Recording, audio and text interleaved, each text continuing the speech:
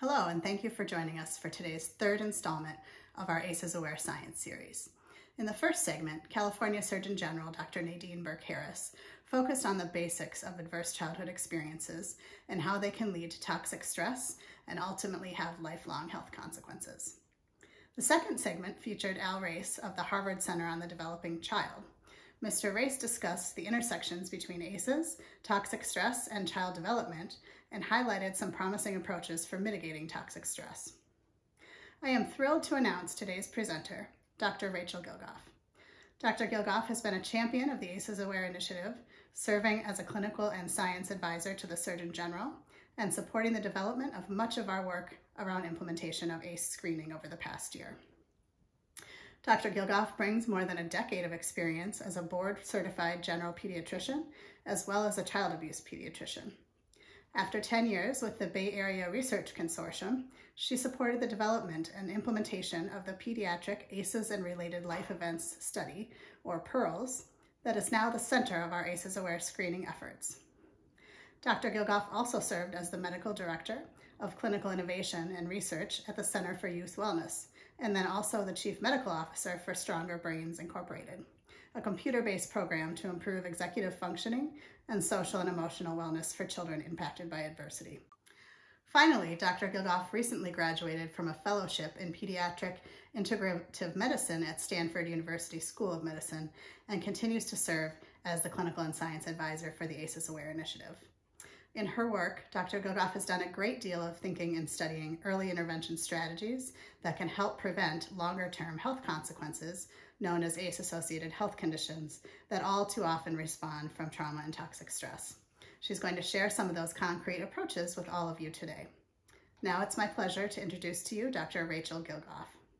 Thank you so much, Jen, and hello to everybody. Thank you for being here today on this webinar. My hope for the next 40 minutes is to present concrete steps that you can take to help children, adults, ourselves, our families, our friends heal and grow after ACEs.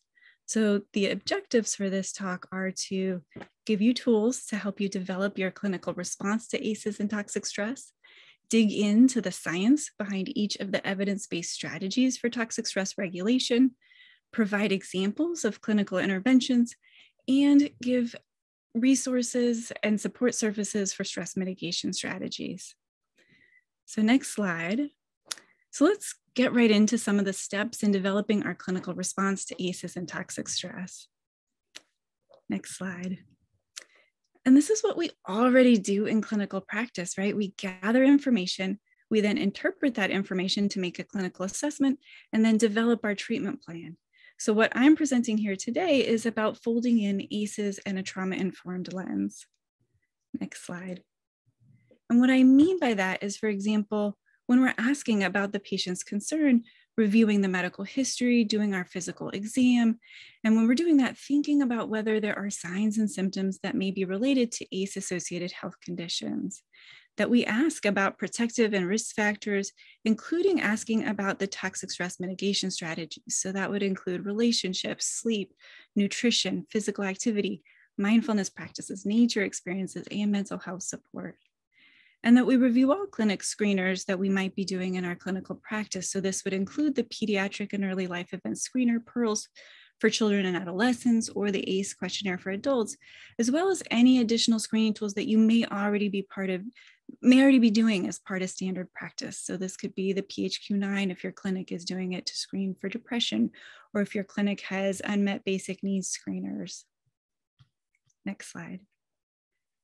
And once we've talked to the patient, reviewed the chart, reviewed our screening tools, done our examination, we can look at the ACE score and if there are any potential clinical manifestations of toxic stress, those ACE-associated health conditions, to make a clinical assessment as to how concerned we are.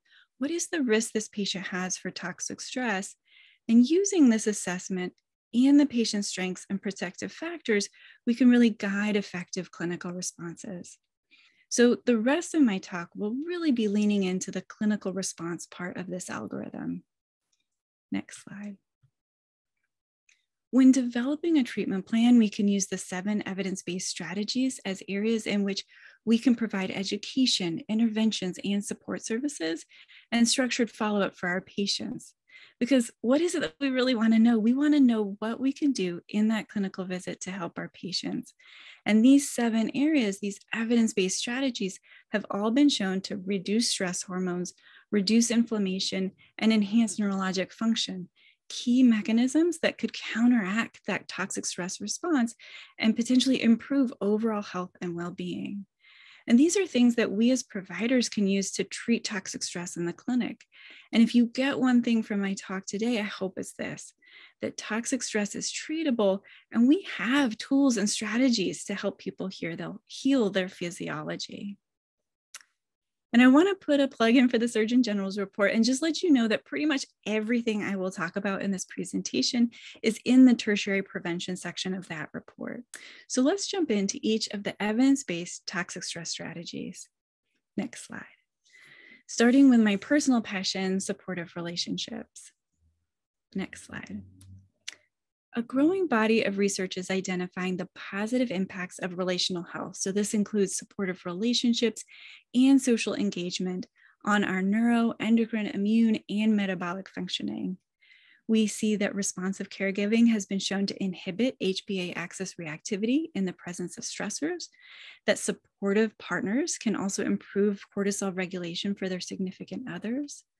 Social support has been associated with lower blood pressure, decreased risk for cardiovascular disease, and lower plasma and urinary catecholamine stress hormone levels. Oxytocin, I find this fascinating. In animals, they have found that the amygdala has oxytocin receptors, and that allows oxytocin to actually inhibit the amygdala-induced stress response. And we see signs of this in human studies as well. Oxytocin has been shown and associated with enhanced bonding, with protection against stress-induced cell death. It has anti-inflammatory effects. It enhances metabolic homeostasis and has been shown to protect vascular endothelium. So could it be a potential therapeutic agent for ACEs and toxic stress? And I'll put a little asterisk to this in that it has been shown to promote us versus them mentality, really bonding with your group, but potentially increasing negativity toward an out group. So we really need precision medicine research and approaches to identify which of our patients could benefit the most from oxytocin. And then social support has been found to predict natural killer cells, helper T cells, cytokine levels. It's been associated with decreased asthma symptoms and improved immune responses, and even less susceptibility to the common cold. A study of mine that I really like is that it showed that hugging had a stress buffering immune protective effect. And actually hugs explain 32% of the attenuating effect of social support on infection risk. Next slide. To highlight 3 systematic reviews on interventions for children, first, Slopin and colleagues did a systematic review of 19 articles and demonstrated that clinical interventions designed to improve social relationships, environments, or psychosocial functioning for children could actually alter their cortisol activity. Another systematic review by Dr. Marie Mitchell looked at 22 articles of interventions in pediatric primary care to improve ACE-related child outcomes and found that multi-component interventions that included parenting education and mental health support and social services referrals were associated with improvements in the parent-child relationship and behavioral and mental health outcomes. Bopari and colleagues, they identified 3 key elements in their systematic review: a focus on strong parenting skills, earlier intervention placement, and greater intervention engagement, and that these were associated with improved or even normalized stress hormone profiles and decreased the impact of toxic stress related injuries on brain development and epigenetic regulation. And while these reviews all involved pediatric patient cohorts, the interventions really used a whole family approach, and a lot of them were targeted at the parent. So thinking about ways to coach and engage parents, this could be in internal medicine, family medicine, OB-GYN, and pediatrics, to work with adults and to think of the whole family, because the parent may also need to address their ACEs in order to help their child. Next slide. I want to show you all a study of longitudinal data from 4 nationally representative studies that evaluated social integration and social support in adolescence, young adulthood, and late adulthood. So not about ACEs and toxic stress in particular, but about that social and supportive relationships and integration. And just to orient you to all of these graphs, the x-axis is increasing social integration. The y-axis are those health outcomes that we're going to look at. Triangles are late adulthood, squares are young adulthood, and gray diamonds are the adolescents. And they found that social integration, so they define this as parent contact, friend count, religious attendance, and activities participation, that the more of these you had, it was associated in a dose-dependent manner with lower C-reactive protein, that's the top left, lower systolic blood pressure, that's the top right, lower waist circumference on the bottom left, and then in this bottom right, lower BMI, body mass index in adolescence, and higher BMI in late adulthood.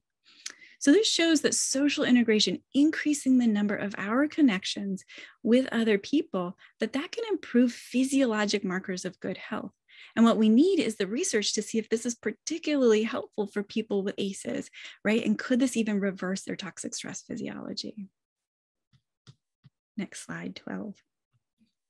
Some of the most startling work in this area of social support and physical health outcomes has been done by Dr. Julianne Holt-Lundstad and her team, and they've shown the impact that social integration and social support can have on our mortality, how long we live. And from 2 of her important meta-analyses studies on social support and mortality, we know that individuals with adequate social relationships have a 50% greater likelihood of survival compared to those with poor or insufficient social relationships. And looking at this graph for perspective, she compared her data to mortality data from other researchers, from other research on other known risk factors for mortality. And she found that social support, so having these close, supportive, nurturing relationships, and social integration, being connected with a variety of people and groups, that both of these in the top 3 rows, right, had comparable effects on mortality as smoking up to 14 cigarettes a day, and a greater impact on our mortality than excessive alcohol intake, physical activity, BMI, drug treatment for hypertension, and air pollution. So again, if toxic stress can lead to poor health, can we in primary care help patients build these supportive relationships and networks of relationships to improve their health and lifespan? And we need these types of intervention studies to be conducted in primary care to see specifically how we can move this needle for patients with ACEs. Slide 13. And going back to what we really want to know, right? How can we use this science to make a difference for our patients' health and well-being? And just to say that what I'm presenting is a conceptual framework, right? It's not based on studies that have specifically divided interventions in this way. So really risk level could be considered based on ACE screening, but it could also be considered based on their level of need in each of these individual toxic stress mitigation strategy domains. So for example, if you see someone struggling in their relationships, regardless of their ACE score, this could also be used as a framework. So what can we do for our patients at any risk level in this supportive relationship domain, in this green area, this universal education? We can let all our patients know that we live longer with safe, stable, nurturing relationships and a sense of belonging and community. We can talk about hugs being protective, right? How to stay connected in this time that's hard with physical distancing. For those in the intermediate risk level, ones that need more targeted interventions, for example, in pediatrics, we think about talk, read, sing, and reach out and read, and we have these as literacy programs.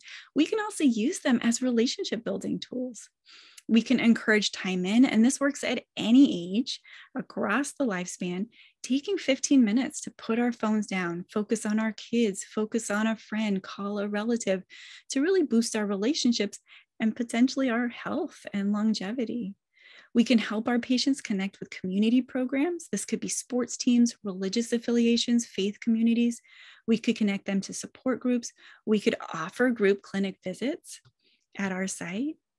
And then for families or adults that are really struggling, right, that may need extra indicated support, we can refer them to home visiting programs, parenting programs, mental health programs to specifically focus on helping them improve their relationships, family therapy, or even targeted dyadic therapies such as child-parent psychotherapy or couples therapy. Slide 14. So that was a deep dive on supportive relationships. Let's turn to quality sleep and do the same deep dive. Slide 15. So sleep disturbances are among the most common outcomes of childhood adversity, and this can actually include increased, decreased, or disordered sleep. Nightmares are one of the symptoms of PTSD diagnosis, and there's this bi-directional relationship. So stress can worsen sleep, and then lack of sleep can actually activate our stress response system. And we see this in increases in norepinephrine, epinephrine, blood pressure. Lack of sleep is associated with increased appetite. I know I start eating more munchy food when I'm tired. It's also associated with elevated insulin and blood glucose levels and insulin resistance. In adults, disordered or reduced sleep duration is associated with a lot of the same ACE-associated health outcomes: heart disease, obesity, diabetes, depression, anxiety. Similarly, in children, poor sleep is associated with impairments in neurocognitive development, social emotional skills, reports of physical health issues, and family functioning. So understanding these mechanistic pathways linking trauma, disordered sleep, and poor health is really a window of opportunity for interventions that we could use to support good health and resilience. Slide 16. So we see, and studies have shown that quality sleep can improve neurologic, autonomic, endocrine, metabolic, and immune function. It can support memory consolidation. It allows for the normal circadian rhythms of cortisol levels. It supports decreases in sympathetic nervous system output. Normal sleep increases growth hormone, prolactin, and melatonin. And healthy sleep is associated with regulating our immune function and overall decreasing inflammation, reducing our risk of infection, and has been shown to be associated with improved response to vaccinations. So important today. Slide 17. So how do we translate this to clinical practice? So the green zone, universal education, we can talk to our patients about how common sleep problems can be with childhood adversity and stress. And we already know the standard sleep hygiene recommendations: no caffeine, electronics, alcohol close to bedtime, have a bedtime routine. If you don't fall asleep in 20 minutes, get out of bed, do something relaxing so that the bed stays a conditioned place for sleep. And then for people who are struggling with sleep, who might need yellow or red level of response, those people who don't feel restored and rested when they wake up, who have trouble falling asleep initially or have trouble staying asleep, maybe because of nightmares or restless sleep or pain. It's important to know that these people may need extra support, right? They may need more than that routine sleep hygiene. So different or flexible bedtime routines, a night light, a weighted blanket, relaxation techniques that they could use to help them fall asleep. This could be journaling at night, or really encouraging conversations with a trusted adult about strategies to address the specific worry that's keeping them up at night. I'm thinking about ways during the days to help them release that stress energy. We'll talk about that in physical activity section, or to help them maintain calm. So meditation or yoga can also, and has been shown to improve sleep. And for red zone, for people with significant sleep disturbances, they may need additional assessments, sleep studies, and interventions may be indicated like medications, melatonin, or for example, prazosin has been shown to be helpful for PTSD-related nightmares. And targeted cognitive behavioral therapies for insomnia exist. Slide 18. So moving on to balanced nutrition. Slide 19. ACEs have been linked to increased risk of obesity, insulin resistance, and diabetes, as well as eating disorders such as anorexia nervosa and bulimia. So again, there's this bi-directional relationship between nutrition and stress. For example, malnutrition, undernutrition can actually activate the physiologic stress response. And conversely, stress can affect food behavior, digestive processes, and metabolism. It's fascinating that stress can actually increase or decrease our appetite. And if you think about it, if you're in that sympathetic nervous system phase of the threat response, seconds to minutes, your body is shifting energy away from digestion and towards the muscles. It's actually making you less hungry. If you're more in that cortisol phase, minutes, hours, days after a threat, your body's actually telling you to stock up in case there's another threat. So it's telling you to eat and crave high fat, high sugar foods. And it works. High fat and high sugar diets can actually temporarily decrease the cortisol response and actually decrease those feelings of anxiety and stress, which then reinforces this pattern of eating as a way to calm an overactive threat response system. So we really have to be kind to ourselves, kind to our patients, and give them tools to counteract what their normal stress response is telling them to do. Slide 20. So when we look at the impact nutrition can have on our neurologic, endocrine, and metabolic functioning, we see that nutrients such as magnesium, zinc, omega-3 fatty acids can actually support brain function, cell membrane transport, and neurotransmitter production. Excessive sugar consumption can actually increase the risk for heart disease, hypertension, dyslipidemia, insulin resistance, hepatic dysfunction, so a lot of those ACE-associated health conditions. And then on the flip side, omega-3s have been associated with lower norepinephrine, ACTH, and cortisol in response to stressor challenges. And while pesticides, fast food, and overly processed foods are pro-inflammatory, vegetables, whole grains, and omega-3s have been associated with decreased inflammation. Slide 21. So translating this again into clinical practice, we can talk to our patients in trauma-informed, non-blaming, shaming ways and let them know that their stress response is trying to protect them and telling them to stock up on these high-fat, high-calorie foods so that we can really partner with them on strategies such as having easy access to healthy high-fat or high-sugar foods like nuts, avocados, and fruits, and putting the junk food higher up so that you have time to be mindful and think about a healthier option. We can think about anti-inflammatory diets for all our patients. For this intermediate level, we could consider supplementation with things like omega-3 fatty acids to really help calm the immune system. For trauma-informed practices, we could offer multidisciplinary weight loss programs. We could tie into other domains, right? Eating with family and friends, being mindful about our eating. We can consider involving a nutritionist or dietitian for added support. And then for the red zone, they really may need a referral to a specialist, to anorexia or obesity programs, to cardiologists, endocrinologists, and GI specialists. Slide 22. So moving on to physical activity. Slide 23.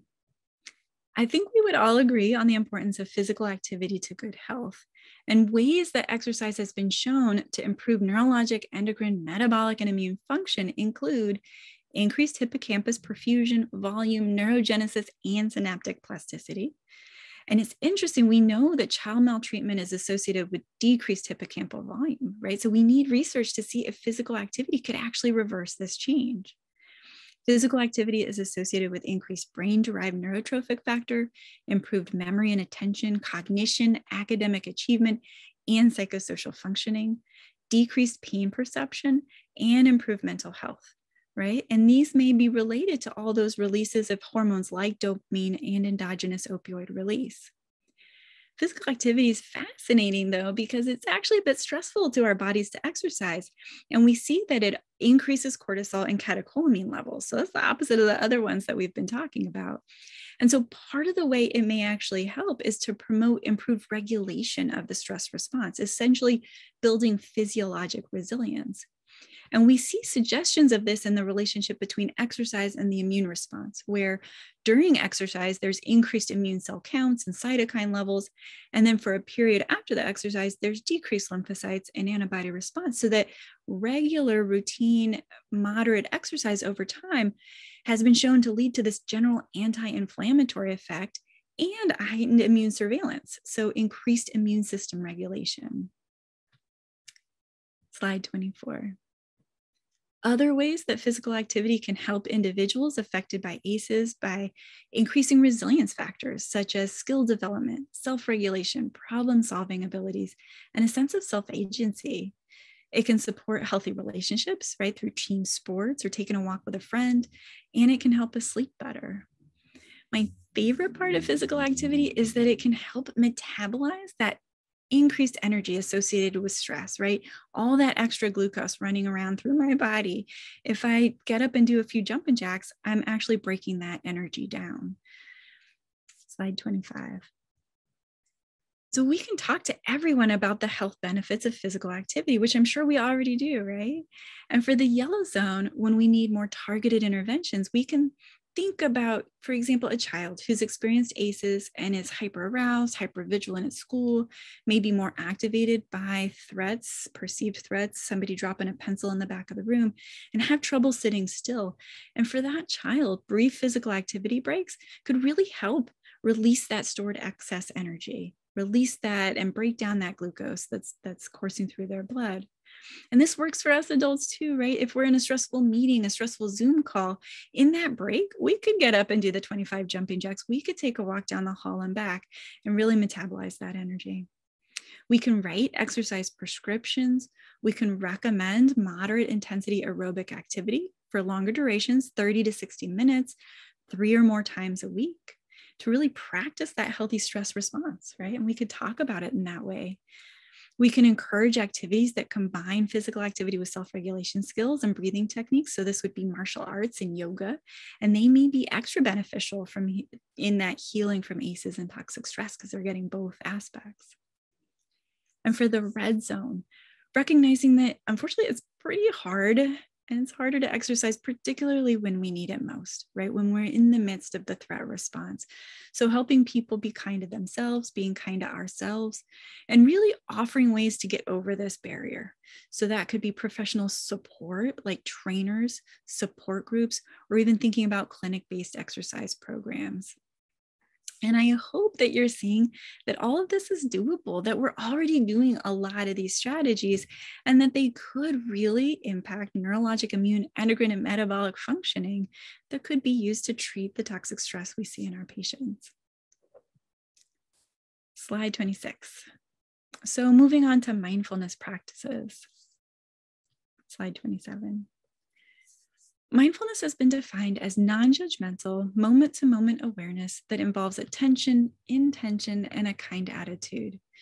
And the science suggests that practicing this awareness, this attention and self-compassion could actually help regulate the stress response and improve function and connectivity among regions of the brain involved in attention, self-referential thinking, and emotional regulation.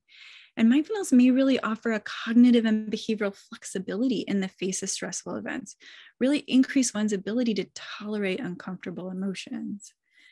And mindfulness has been shown to be helpful for people with ACEs and trauma, PTSD, anxiety and depression, people who are struggling with executive functioning, pain management concerns, ADHD, sleep problems, and parental stress. Slide 28. And fMRI, functional magnetic resonance imaging studies, have suggested that mindfulness involves primarily the medial frontal cortex. This includes the anterior cingulate cortex, the insula, amygdala, and hippocampus, right? Other brain structures that are important to that stress response system. Mindfulness has been shown to improve default mode network processing, and again, supporting that self-referential thinking. And from a stress reduction perspective, mindfulness has been associated with decreased sympathetic activation, lower blood pressure, and improved parasympathetic activity. And even the American Heart Association has actually said that overall studies of meditation suggest a possible benefit on cardiovascular risk, and that given the low cost and low risk of this intervention, it really could be considered as an adjunct to regular cardiovascular risk reduction. Immune function, mindfulness has been associated with improved immune function, and a meta-analysis actually suggested that mindfulness could influence markers of inflammation, cell-mediated immunity, and biological aging. We do have some work to go, but there's so much promise for mindfulness in the healing of ACEs and toxic stress. Slide 29. We can talk to all of our patients about mindfulness. We could even demonstrate some of these mindful practices in clinics, such as 4-7-8 breathing, where you breathe for a count in for a count of 4, hold for a count of 7, and then breathe out for a count of 8. For kids, you could have them pretend to blow out candles, or you could give them a pinwheel to blow on. You can talk about how breathing actually slows our heart, breathing out actually slows down our heart rate. For people who need more support in this yellow zone, letting people know that there's apps and online videos, and there's even free ones. UCLA has a free mindful app. Oprah and Deepak have a 21-day meditation challenge that people can just Google and do. For kids, Sesame Street and Communities has a whole section on traumatic stress with really helpful techniques and resources for parents and kids. And then there's also these other mind-body practices to consider, like Tai Chi, yoga, acupuncture, massage therapy, that are emerging and potential healing services for ACEs and toxic stress. And for people who need extra support, so mindfulness-based stress reduction is an 8-week program with weekly sessions and daily home practice, and programs are available through work wellness programs, hospitals, community organizations, and even online. Slide 30. So moving on to experiencing nature. Slide 31. Interacting with nature is associated with decreased diabetes, depression, heart rate, and blood pressure, and heart disease, and even with living a longer life. In a randomized controlled trial of 90 patients recovering from surgery, plants and flowers in their hospital rooms were associated with lower blood pressure, lower ratings of pain, anxiety, and fatigue, and higher room satisfaction. And similarly, in another study, patients who had a room with a view looking out on a natural scene had shorter hospital stays and required less pain medication. They found that adding green spaces in low resource communities has been associated with reduced crime and violence, an improved perception of safety, increased social connections, and reduced depressive symptoms. And nature can improve health and well-being in a number of possible ways. One, there's some evidence that it directly calms the stress response system, which we'll talk about. It helps build resilience by overcoming challenges, right? Saying, I was able to hike that mountain. I was able to cross that bridge. I was able to do something a bit challenging and maybe even a bit scary and know that I'm stronger on the other side for it. It can increase healthy behaviors such as physical activity, mindfulness, and relational health, decrease screen time, and improve sleep. And then, of course, there's tons of research on the value of improved air quality, and then, of course, sunlight, how it can be beneficial as well. Slide 32. And there's studies showing that interacting with nature could improve cognitive functioning and attention. In a study of 547 adults, connectedness to nature was associated with improved psychological well-being, sense of meaningfulness, and increased energy. Time in nature has been associated with decreased sympathetic nervous system activity and increased parasympathetic nervous system activity. And a study of park prescriptions at a pediatric primary care clinic in an FQHC found that they increased park visits and physical activity and were associated with decreased perceived stress, loneliness, and cortisol levels. Nature's also been linked to decreased blood glucose levels and reduced immune markers. Slide 33. So how to use this in clinical practice? First, letting everyone know that nature can come in many forms. This could be going to your local park, local green spaces, playgrounds, and even possibly indoor plants. And that access and exposure to these natural environments can improve our health. For intermediate risk, you can write a prescription for nature. ParksRx.org has resources for how to make that happen. The Center for Nature and Health also has resources. And you can link patients to safe local parks and give them bus routes on how to get there. And we really need to recognize that social inequality in access to green spaces is a real issue, and how this is an additional mechanism by which disadvantaged communities experience poorer outcomes in the face of high stress and adversity. And I encourage you, look at any aerial view on Google Maps in your region, and you'll see that there's less green in the low-income neighborhoods where they often have fewer trees, fewer parks, and fewer green spaces. So extra efforts have to be made to support Black Americans and other minorities in feeling safe and welcome in nature, and to increase access to nature. And this is on us and our systems. And for red zone, we can refer to ecotherapy. There are therapists who specialize in nature-based therapy. And there are really exciting adventure-based programs that help build friendships, promote resilience, physical activity, and mental health, all in nature. Slide 34. And mental health. Slide 35. So mental and behavioral healthcare can help patients build skills and capacities for resilience, directly address trauma-related symptoms, and scaffold with medications if needed, all in the context of a safe, supportive, and trusting relationship. I like to say health is health. And as a friend and colleague says, the brain is connected to the body 100% of the time. So it's really important that we have multidisciplinary care and a bidirectional flow of information between mental and physical health providers. We need increased communication across disciplines, integration of services, and shared treatment plans to improve access and care for individuals, especially those at high risk of toxic stress. And there's, of course, a vast body of literature linking various behavioral and mental health therapies with improved mental health outcomes. What's fascinating and emerging as well are ways that psychological interventions can improve neurobiology, physiology, and physical health outcomes. And we'll talk about that a little bit more on the next slide. Just an asterisk, though, before we move on, and that is if you see a patient with a high ACE score, but without a diagnosable mental health condition, there's really not a mechanism or sufficient evidence right now to say that these patients would benefit from mental health therapy. So we really need continued multidisciplinary research in this area. Slide 36. So looking at a number of therapies a little bit closer, cognitive behavioral therapy is based at least in part on this concept that thought can influence our emotions and behaviors. And so CBT may help improve patient awareness of negative thoughts, behaviors, and feelings about their disease and even their physical diseases, increase compliance with medical recommendations, and support healthy self-care behaviors. Cognitive therapy can enhance prefrontal cortex functioning and inhibit amygdala activation. A recent Cochrane review evaluates psychological interventions for parents of children and adolescents with chronic illness. And while they recognize that there's a limited number of high quality studies, they did find that CBT for the parents showed promise in decreasing children's medical symptoms. There's different organizations and programs such as Creating Opportunities for Personal Empowerment, the COPE program for asthma, which incorporated CBT skill building for children with asthma and anxiety, and found that by doing both, right, the routine medical care plus CBT, there was reported decreases in symptoms of anxiety and asthma.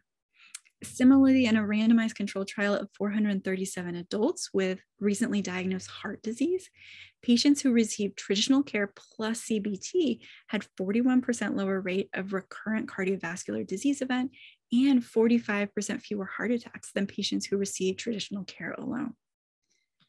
In a recent study of child-parent psychotherapy, it was shown to protect against the telomere shortening associated with trauma specifically. And this suggests that maybe for some children, this intervention, CPP, could actually reverse the cellular wear and tear of early adversity. Slide 37. So in clinical practice, I think it's really important for everybody to destigmatize mental and behavioral health care for everyone. We need well-child mental health visits or well-adult mental health visits, right? Preventive care. And when we're thinking about who's in this yellow and red zones, who needs a referral to ongoing therapy, and really generally, we're thinking individuals who have trauma-related mental or behavioral health symptoms. So who are exhibiting depression, anxiety, anger management concerns, alcohol or other substance misuse dependence, and they should definitely be offered evidence-based and trauma-appropriate mental or behavioral health services. It's really important to recognize, and I'm sure we're all banging our heads against a wall, that there's real barriers to getting mental health services in the United States. Access problems, getting people engaged in the process, and stigma. So programs within primary care could be really helpful, if at all possible, in addressing these systems issues. So multidisciplinary teams, integrated behavioral and mental health care within the primary care setting, trying to coordinate with care coordinators, having medical home models, all of these can help address some of those barriers to care. It can also be a way to offer brief interventions in the primary care setting, right? So people don't have to go somewhere else for their care. And then thinking about linguistic and cultural congruence between the provider and the patient when at all possible should be prioritized, because it really can help address those barriers and improve health equity. I think it's also important to know that just like medical professionals, mental health professionals have areas of expertise. And so for this red zone in particular, for patients who have active, significant safety or mental behavioral health needs, it's important to help individuals connect with therapists who can really provide trauma-focused services. And then for some people, medications could be an important additional treatment for addressing the sequelae of ACEs and toxic stress, but always keeping in mind to pair medications with other treatment modalities, right? So that you have this sustainable and long-term healing goal, and to really avoid polypharmacy. As I said in the previous slide, it's important to connect our patients to therapists who can have certification or expertise in at least one of the evidence-based trauma therapies. And I want to spotlight EMDR and the neurofeedback I need to add to this list because they're really emerging evidence-based interventions for trauma, and they may be targeting a different, more bottom-up approach than things like trauma-focused CBT. So just putting a plug in there. Slide 39. I just want to very quickly highlight some potentially useful ACEs aware tools. For example, there's a pediatric and adult self-care tool that you can use if helpful to guide conversations with your patients about any or all of these 7 toxic stress mitigation strategies. Next slide. There are also tips for providers and patient handouts on the ACEs Aware website. So you can take a look at all of these. Slide 42. And then just to end with a quick case example of how this could look for a high-risk patient. So slide 43. So for pediatric providers, imagine an adolescent. For adult providers, imagine maybe a young adult who's presenting with an ACE score of 4 and obesity. And so going back to how we started this, we're going to gather information like we always do. We're going to talk to them about their current concern, and we're going to find out that they're really struggling with sleeping. That's why they're coming. They don't feel rested. They're having trouble falling asleep. He stays asleep, but he is told he snores. When you ask about nutrition, he says he often has a muffin, donut, or bagel for breakfast. He's not eating a lot of fruits and vegetables. Usually has a deli meat sandwich for lunch. Dinner's often takeout, and he drinks a lot of soda. And he comments that he's tried a lot of diets, but says they never work. And then physical activity with COVID and physical distancing, he really hasn't exercised in over a year. And he used to really enjoy walking. He talks about missing walking with his friends and even playing sports. And so you make a note that you're running out of time and that you're going to ask about the other protective factors at future visits. So just an acknowledgement that this is a lot and it's not meant to be something that you would do all in one visit, right? That this is a long-term conversation with relationship building with your patients. Slide 44. And then on exam, you note obesity, you notice acanthosis nigricans, which is a physical finding common in insulin resistance, which could be associated with toxic stress response. You notice large tonsils, and you look at your screeners and you notice an ACE score of 4, and your clinic happens to do depression and anxiety screens, which are normal. Slide 45. And so now you have this male who presents with trouble falling asleep and snoring, large tonsils, acanthosis nigricans, and obesity. And so our assessment really includes concern for insulin resistance and obstructive sleep apnea, in addition to the obesity, and a high risk of toxic stress, because he has an ACE score of 4, and he has at least 1, but possibly more ACE-associated health conditions. Strengths, he enjoys walking with friends and playing sports. And then looking at our 7 toxic stress strategies, he does have poor nutrition and limited exercise at this time. So slide 46. And so you can talk to your patients. You can say things like, I see from this form that you've had some of these difficult experiences, and research tells us that difficult or traumatic experiences during childhood could put us at risk for poor health. And for you, I think that because of your past adverse childhood experiences, the stress hormones in your body are actually telling you to get prepared for future threats. It's doing what it's supposed to do. And it's actually telling you to eat high fat, high sugar foods and store that energy up in case you need it in the future.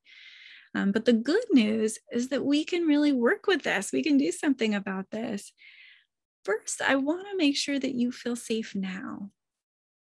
And I would really pause with a patient because we really want to make sure that that we are thinking about active stressors and anything that might be impacting their stress response in ways that we could ensure their safety. And so see how they respond, and then move on to work with you on ways to calm down those stress hormones. We could then use motivational interviewing techniques to create concrete goals generated by the patient around these 7 stress mitigation strategies to address toxic stress. So we could ask open-ended questions like, how does this sound to you? Have you noticed stress being a part of your weight gain? How do you manage your stress? What ideas do you have for how you could lose weight?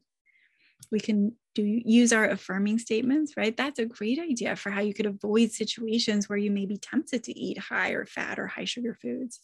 And it's wonderful that you've enjoyed walks with your friends and sports in the past, because those are really great ways to calm those stress hormones. And you could always then transition to your reflective listening and summarizing, right? Okay, let me make sure I understand and summarize what the patient said. And do I have that right? Slide 47.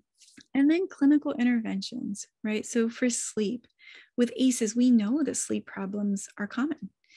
And for this guy with obesity and large tonsils, we're worried about obstructive sleep apnea in addition to the obesity.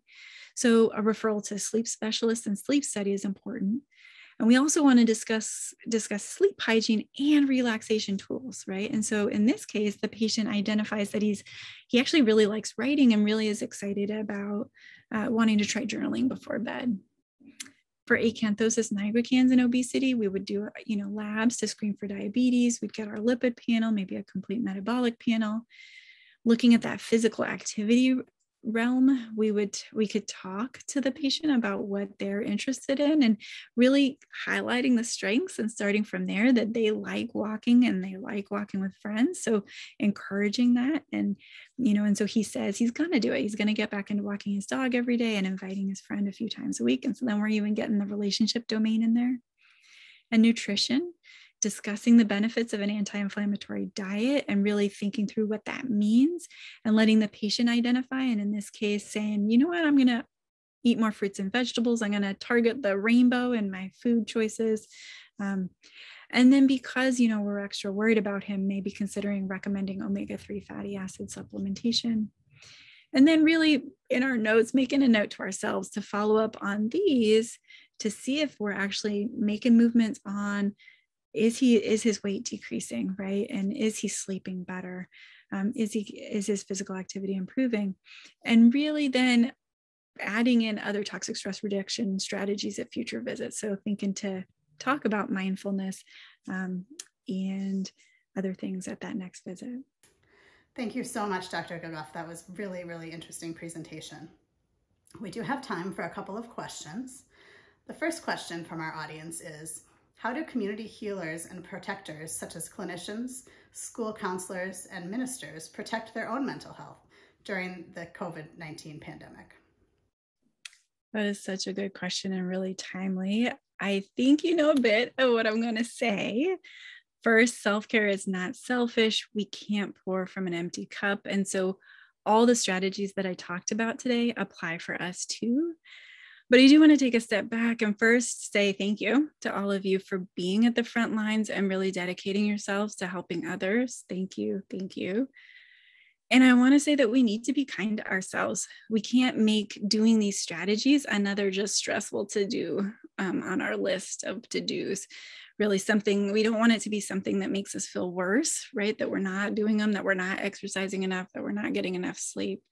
So my biggest recommendation would be, if you could only do one, to connect with others, to reach out to people, to call our friends, to gripe with our coworkers, to make time to sit with our loved ones, even if it's just for 15 minutes, because it can be so restorative. And it really can lead to using the other 7 domains, right? Because then you could start going on walks with people or just go outside with your family. So that would be my biggest recommendation. Be kind and connect with others.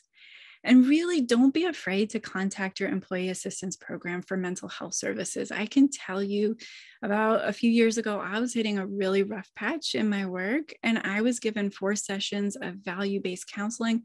And it was pretty powerful and gave me tools that I keep using over and over in my work since then. And one more question today. Dr. Gilgoff, you presented a wealth of the latest research and knowledge around these evidence-based interventions to toxic stress, but we know that the research is still not complete. Would you talk a little bit about some of the gaps in the research around intervention impacts? I'm really glad that you asked this question. There are definitely gaps in the research around interventions. So first, we just need more interventions. A lot of research focuses more on what's broken, what causes disease. And then when we're looking at intervention studies, we really want ones that look at patients with ACEs or with toxic stress and those without. To see which interventions work for which patient. And this could include doing post hoc analyses, right? To see if the high responders could be the subset of patients with high ACE scores.